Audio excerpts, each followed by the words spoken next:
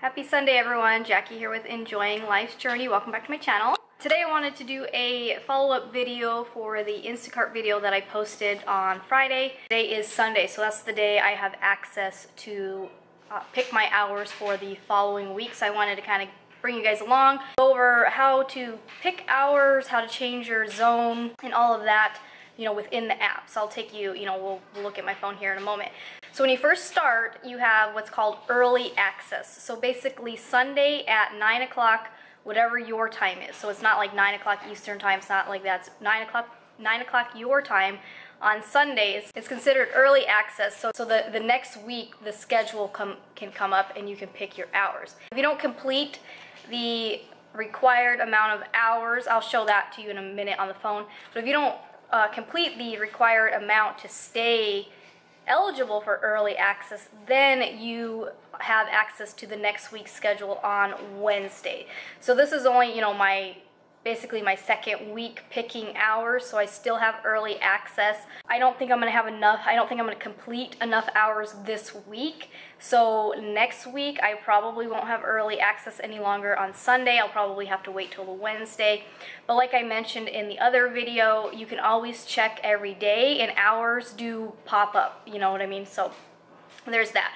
A tip I have though is if you have access, pick all of the hours that you're available, whether you think you want to work all of those hours or not. Go ahead and schedule yourself for all of the hours that you're available, because you can always cancel them because they will go fast. You have to cancel them at least 6 hours before your shift. As soon as you know you can't work a certain time frame, go ahead and cancel them. And like I said, you can always check back and change it. So what I did was for last week, to pick my hours for this week, I picked, I scheduled myself for about 23 hours. I did end up having to cancel today, Sunday's hours, because we thought my husband was going to work overtime today. So I canceled my hours for Sunday, and then literally like a half hour after I canceled him, he called me back and said, oh, I guess we're not working Sunday. And so now they're full, so that's okay.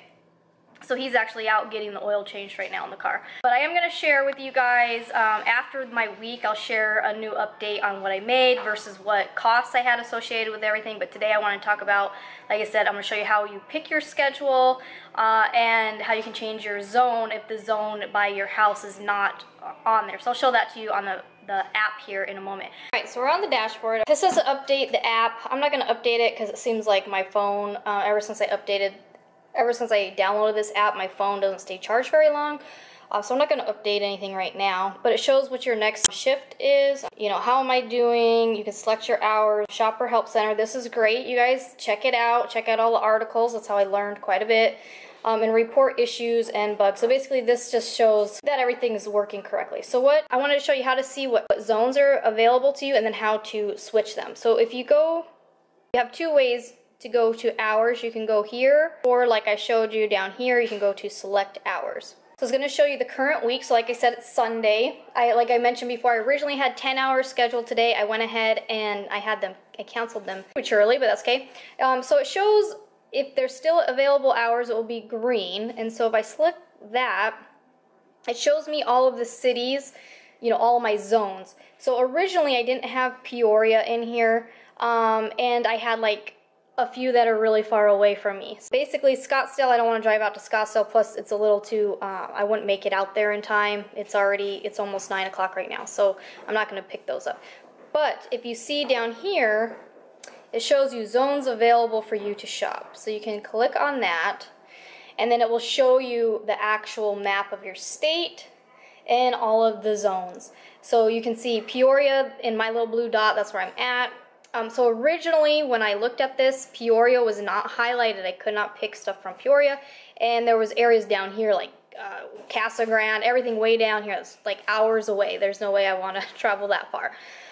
So if you decide, hey, you know what, there's not a zone where I want to be, then you can go back to your dashboard menu here. And originally I thought it was under settings. It's actually under profile. So you go to profile, and it will say update zones, and then it will show you all the zones. So you can unclick, like I unchecked Queen Creek, I unchecked Casa Grande, Maricopa, they're just too far away, and then I went ahead and checked Peoria. So I was really surprised Peoria wasn't checked because I live in the middle of that zone. So that's how you would change it. And so it shows me right now I have hours scheduled in that area, so I cannot change it unless I cancel all my hours. But that's the primary, you know, I'm only gonna pick hours in Peoria. That just works best for me. So then you would save it, and then when you went back to your map, you would see that. So like I mentioned, you can see this week, you can see what I'm scheduled. So also you see these flames, those are like the busier days. So basically Monday I'm in Peoria and I'm scheduled 4 to 7. Another tip I have, just from, you know, I only worked 2 days so far. If you don't want to work later than a certain time, so for instance, I originally would schedule myself to 8 o'clock. But say you don't want to work, you know, 8:30 up to 8:30 or even 9, because you could end up getting an order, you know, maybe a half hour before the end of your shift, and you know, each order is going to take you roughly an hour to complete between driving to the store, shopping, and dropping it off. So if you don't want to work past a certain time, so for instance, if I don't want to work past 8, I'm actually only going to schedule myself till 7, because then I know if they offer me a order at 6:30 or 6:45, I'll go ahead and take it because I'm willing to work till 8, but I'm not going to schedule myself till 8. So that's just one tip I wanted to share with you. But if you click on, once you select your hours, so it shows you, you know, what's still available, you can also see, you know, the earnings for that day. So it says this is a peak earning day, so you typically earn more just because you should get more deliveries. But for this day, it's $4 per order and then 40 cents per item. If you're doing Costco orders, you do get a bump in pay, or if it's a larger order or a longer distance, you do get a bump in pay. I haven't had any of those yet. So that kind of just gives you an idea. So each day is different, every week is different. So for instance, this Monday it's $4. Wednesday or Friday, because it's not that busy of a day, it's less. It's like this one's $3.50. Okay, so it could be different. So again, you see your zones that you can pick from up here. So if it's, you know, if they're lit up, that means you can go ahead and click on them. It just shows you right now that you know, there still is available 7 to 8, but again, I don't want to work past 8 p.m., so I'm not going to click that one. And it has your estimated earnings for the week. They pretty much try to do that based off of your past performance, so they're estimating on like 110. You can view that, and it will kind of break it down a little bit for you. Just saying that, you know, based on 11 hours, my speed is 216 per item, so they're saying roughly that. So we'll see. My goal is if I can make up to $200, that would be awesome, and hopefully nothing less than $100 a week would be good. So then for next week, you can see here it says that you can select your hours on 8/26. It is 8/26, but it has to be 9 o'clock. So I'm at 8:45, roughly 8:45 in the morning, so I got 15 minutes to wait. All right, so it's 8:59, so I'm going to come back on. I'm going to go ahead and go to hours. I'm going to go to next week. And I'm basically just going to refresh this in about a minute, so we'll be able to do that. And then I wanted to share with you guys, I'm going to share with you, like I was mentioning, how you can keep your early access to selecting your hours. I'll show you that here in a minute. So like I said, I'm going to do my tip. I'm going to select as many hours as I can, all the hours that I'm available, and then I can always cancel them later if something comes up. So if you notice for this week, you know, I didn't have Tuesday because that's Elsa's birthday, and then Thursday, Arcadia, my oldest daughter, she does karate. It used to be on Saturdays, and now it's on Thursdays. All right, so here we go. So I'm going to start with Sunday because that's the day I should have the whole day open. I want to do Peoria. You can see 7 to 8 is already taken. So I'm just going to take the next 10 hours. 1, 2, 3, 4, 5, 6... 7, 8, 9, 10. If you want a lunch break in there, you're gonna have to uncheck it yourself and leave it open. Otherwise, I'm just bringing a lunch in the car with me. You do get a 20-minute break at some point, so I'm just gonna do that. So I want to save. So that will show me I'm scheduled 8 to 6. I'm gonna do Saturday. That's the next day that I want to pick up some hours. Again, I want to do Peoria. If my husband's normally been working Saturdays, so he will be home. Usually I can start by 4, so I'm gonna pick up 5 hours, or I'm gonna pick up till I'll do till 9 on that day. And I say till 9, like I said, because if you if you're willing to work past that time. Monday is the next busiest day, so I want to definitely pick some hours up there. It has to be after my husband gets home from work. They usually, again, it's around 4, but I'm only going to do till 7. Oops, I don't want Goodyear. Yep.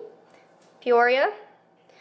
Okay, and I did notice that 5 o'clock, or I mean 6 o'clock starts being kind of busy where I'm at so far. So we'll see. The next busy day is Tuesday.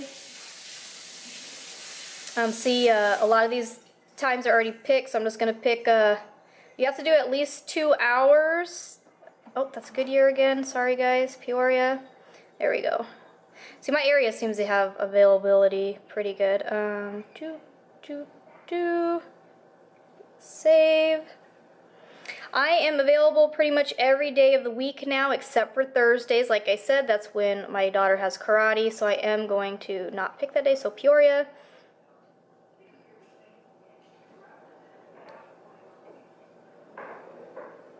Save. And Friday. So again, I'm picking all the hours that I'm available. Whether I'm going to work all these hours, that's another question. And again, it has to be after my husband gets home. My husband gets home at 4. I can start my shift right from my house, so I can start right at 4. And again, I don't want to work past 8 o'clock, so I end my shift around 7. Save. Okay, so if I look here, my estimated earnings for the week are about $250 to $265. My goal is I want to make at least $200. Again, it just kind of, it depends. Let's see our view. I scheduled myself for 26 hours. Again, I'm just doing this part-time. And so if I end up reaching my $200, then I'll probably cancel some of these other hours. Or again, if something comes up, or if my husband does end up calling and say, hey, I'm going to stay late on any of these days, I can change the time as well. But that's how I do it. Again, so that's how that works. So again, like I said, this week, you know, today is Sunday, so I do check back just to see if there's anything in my area. Peoria is not lit up. There's nothing in my area. So if you go down, it has early access status. So it shows me what I'm scheduled so far within a 3-week time frame.